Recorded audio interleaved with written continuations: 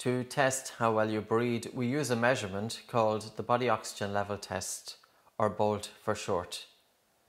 The test goes as follows. Sit down with normal breathing for about 5 minutes or so. And take a normal breath in and out through your nose. Pinch your nose with your fingers and time. How long does it take until you feel the first definite desire to breathe or the first involuntary movement of your breathing muscles? When you let go, your breathing should be normal. A BOLT score of above 25 seconds indicates there is an 89% chance that dysfunctional breathing is not present. The minimum goal for the BOLT is 25 seconds and the goal is 40 seconds. A low BOLT score will indicate faster breathing, upper chest breathing, irregular breathing. You are more likely to feel air hunger when your BOLT score is quite low.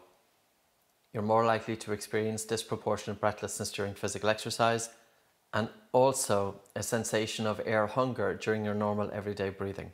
If you have obstructive sleep apnea, a low BOLT score will indicate that you have high loop gain.